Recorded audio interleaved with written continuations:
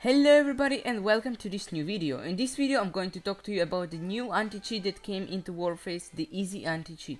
So Easy Anti-Cheat was released on the 29th of June for Warface. Before the new anti-cheat was released, a lot of people were excited and thought that maybe it will block hackers, cheaters and maybe macro users as well. I didn't see any hackers since then, but I cannot even know if the anti-cheat is working because it's not showing who is getting banned by it.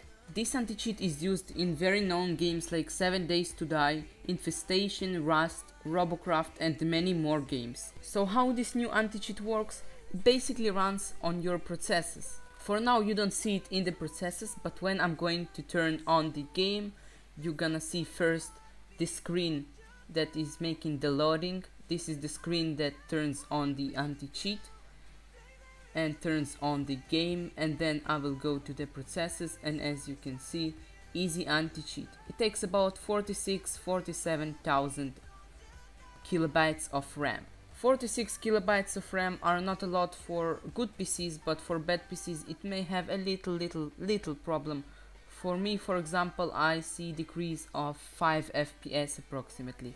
And with the new anti-cheat comes new problems. For me, for example, my recording softwares like OBS and MSI Afterburner stopped working at all, so I cannot record anything with those softwares anymore until this new bug is fixed. The same thing happens in XSplit, it just shows black screen as Warface is not found. I don't know what about Nvidia Shadowplay recording software because I don't have any Nvidia graphic card. Before the update of the anti-cheat, my MSI Afterburner, XSplit and OBS were working fine. I don't know if there are any more programs that are not working because of this new anti-cheat, but those are the programs that I noticed that are not working. So if you have a problem in one of the softwares I stated, it's probably because of the new anti-cheat. What about Fairfight? Fairfight will continue work and continue ban hackers as well. All I wanted to say to you today is that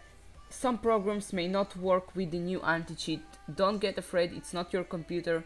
It's the new anti-cheat, it's called Easy Anti-Cheat. It came to Warface on the 29th of June. So maybe you will have problems with those softwares that I stated and more softwares after this update. This is all for this video and I'll see you guys in the next video. Bye bye.